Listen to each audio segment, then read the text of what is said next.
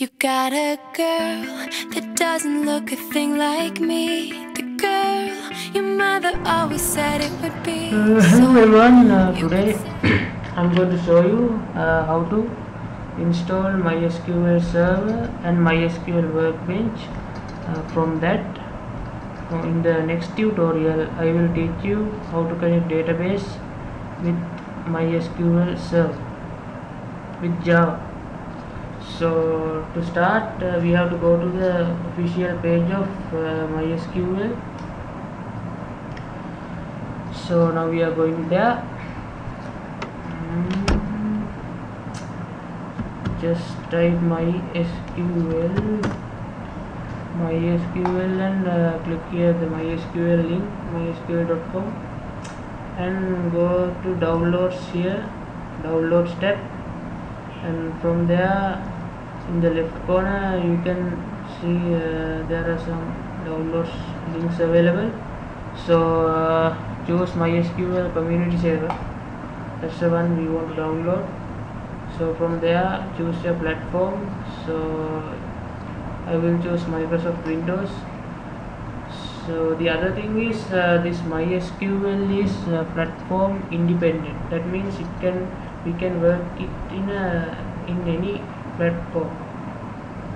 So the platform that I am working in now is Microsoft Windows. So that's why I selected Microsoft Windows, and then click here MSI install a Windows, this link like this, and then if you are a registered user you can use this email password and log into your account, and from there you can download. But I am also a registered user, but I will select no thanks, just take me to the downloads. Then you can select whatever the server that you like to download. So I will choose this one, but I am Asian, I am not a North American. And from there just click start download. So you will see it's been downloaded. So there, now I have already downloaded that setup, so I am not going to continue that. So I will click pause and cancel that. Then I have to search where my setup is. I think it's here.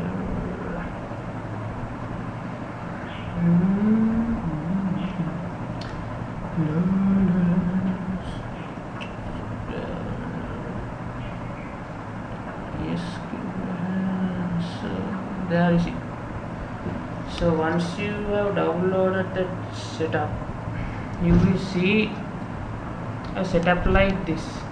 So this is MySQL 5.5 server. Below that, that's another one that's not related to this one. These are two different setups. You will see that this one has 1.8 megabytes and this one has only 33 megabytes. So this is the setup you will get once you download it. So double click on it like that, and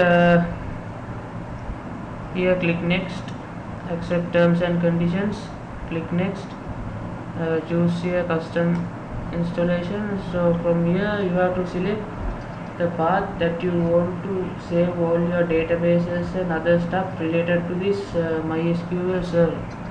So I will choose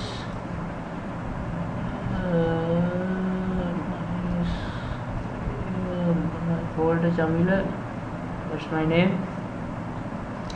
There my databases here. So this is the folder that I wanted to save all my data.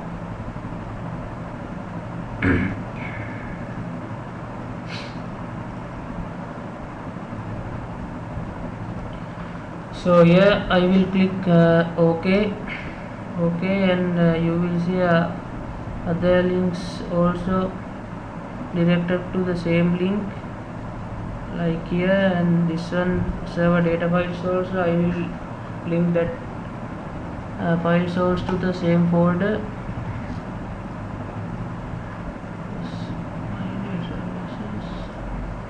that, and click next, then click install. It will take some time.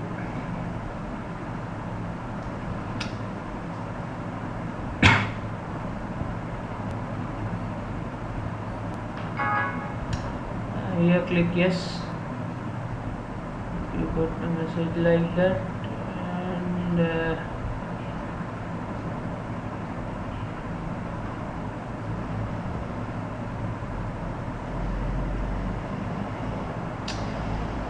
okay, and after the installation completes, you will be redirected to a form like this.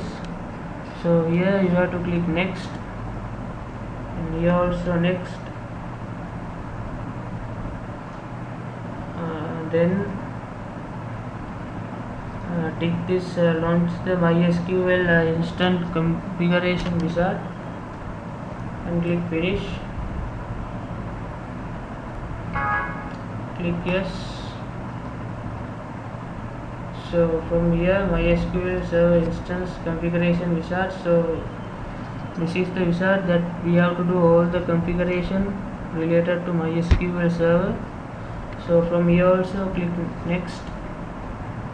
Here choose detailed configuration, but if you are installing this service for the first time, if you want, you can choose this standard configuration, but I prefer it's better to choose detailed configuration. So anyway, I follow the link that this detailed configuration. From here you can just select either anyone here, so but I prefer this one, developer machine. So then go to a multifunctional database, select this one. From here choose data, then click next. So here also I select decision support DSS OLAP, but if you have many concurrent accesses, more than 20, you can select this online transaction processing, or else you can manually do the settings here, but I choose decision support DSS OLAP option, and click next. Here I will set the default port number as it is, and tick this at firewall exception for this port, and click next. Here you can select whatever you like, but this is the one mostly used, but I prefer this one because we can enter data to our database with many languages if you select this one. So I think it's better if you install the full complete setup. So I will choose best support for multi languages here, and click next. So here MySQL install as Windows service, click here, click yes, and tick this one also. Include bin directory in Windows path, and click next. So here we have created now we have created the local host. So the username of that host is root. So we have to give a password for that host now. So type whatever password you like.